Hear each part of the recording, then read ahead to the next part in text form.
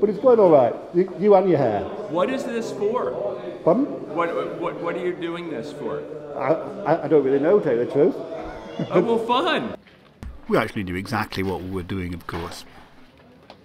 We gathered all the components of what constitutes a modern documentary. We've even got a bit of the usual jeopardy that's required in all films these days. Contains mild peril, as I say.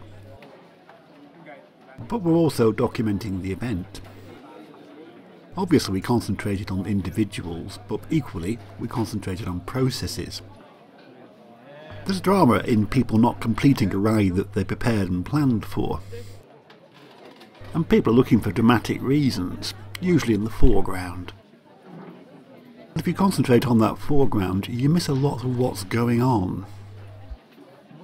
PBP is a standalone project. There isn't the time to evolve the best possible way of doing things. How things happen is pretty much determined by the people who are available and put themselves forward, and who are subject to working on reasonable hours.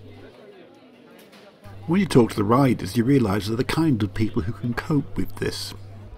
It's often part of the working life. Gabriel, Gabriel, but in Russian it sounds like Gabriel. Gabriel, right.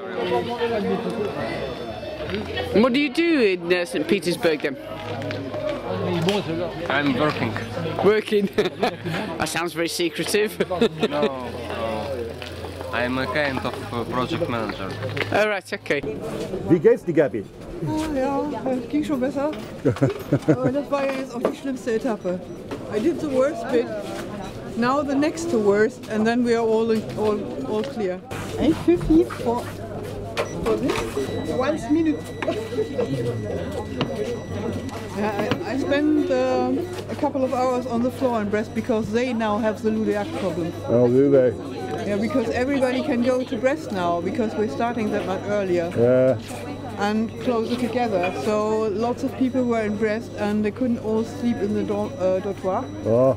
And they had a room with open windows and the cooling truck outside running its engine. Lovely. And the medical assistants working on people. 9.50? Huh?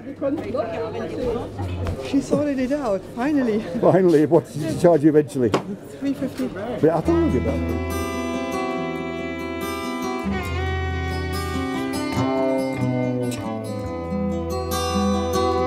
Goat's cheese sandwich. After a cheese sandwich for days now, this is the first time I managed to get my hands on one.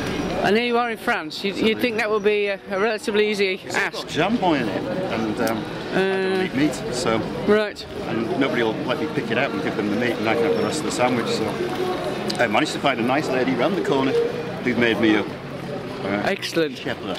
So. Goat's cheese sandwich. Riders start to avoid the cafeterias to avoid the queues, even though at Tanteniac there's no reason to do that. The cafeteria is hidden away upstairs, along a corridor. That means it's quiet enough to be fairly efficient.